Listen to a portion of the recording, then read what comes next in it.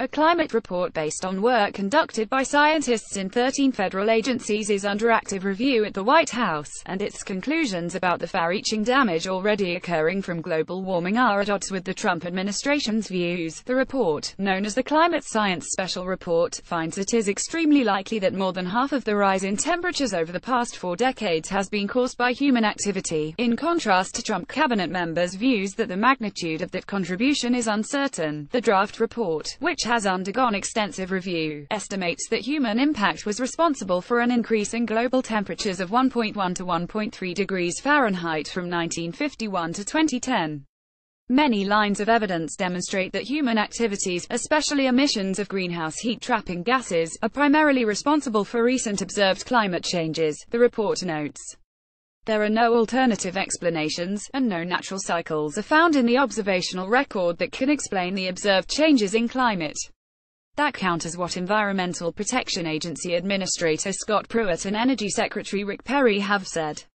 It remains unclear how the White House, which announced in June that it would pull out of the Paris Climate Accord, will handle the report. Many scientists are looking at it as a test case of the administration's attitude toward science in general. The current situation will provide an acid test of whether the Trump administration is open to hearing the scientific truth about climate change or is so much in the thrall of fossil fuel interests that they are fixated on hiding the reality from the public. Michael Oppenheimer, a professor of geosciences and international affairs at Princeton University, said Monday night.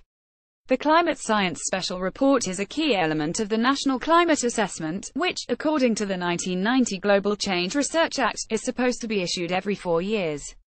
However, the assessment has come out only 3 times.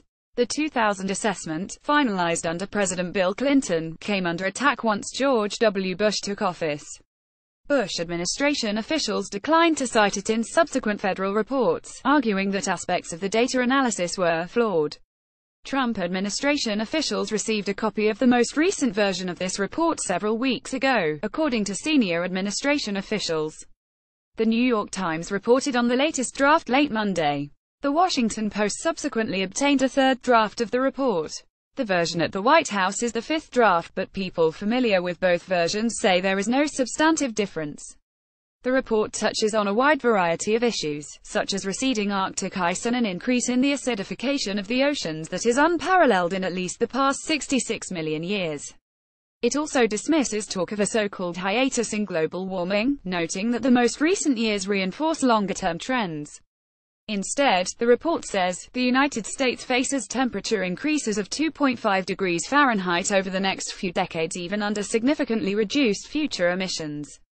And the record-setting temperatures of recent years will become relatively common in the near future. Juliette Elprin contributed to this report.